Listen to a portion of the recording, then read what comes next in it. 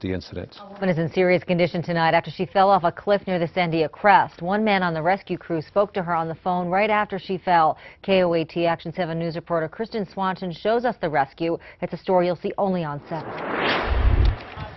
Rescue crews hoist a woman to the top of the Sandia Crest. She fell while free climbing on a cliff early Thursday morning. And a rock just broke off in her hand and she fell and tumbled. Officials say she landed on her back. When rescue workers got to her, she was conscious and in a lot of pain.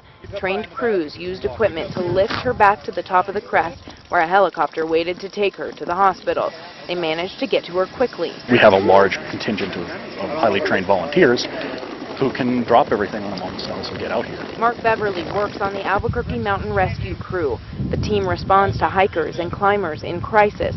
Beverly was the first person the woman spoke to. She actually called me on the phone because I know her. When he first heard her voice, I almost thought she wasn't going to make it, like she wasn't going to be okay by the time I got to her. Beverly knows she's an expert climber. She's probably climbed that route 100 times and But officials say it just takes one rock shift to end up in big trouble. You grab something that looks like it's a great handhold and it comes off and you're gone. In Albuquerque, Kristen Swanson, KOAT Action 7 News. Officials say the drought has made rock in the Sandias unstable, and that could have contributed to this woman's fall. New Mexico